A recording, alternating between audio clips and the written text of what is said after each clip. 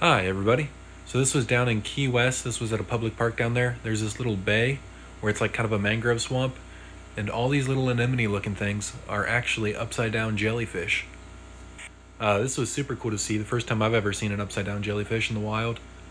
And they were actually good size. Apparently they can sting. I didn't feel anything from these.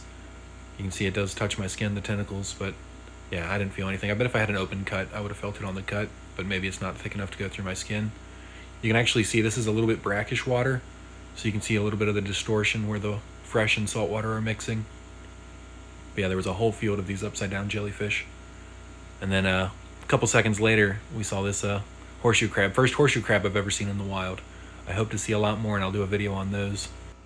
But then something even cooler swam by, but that'll be another video.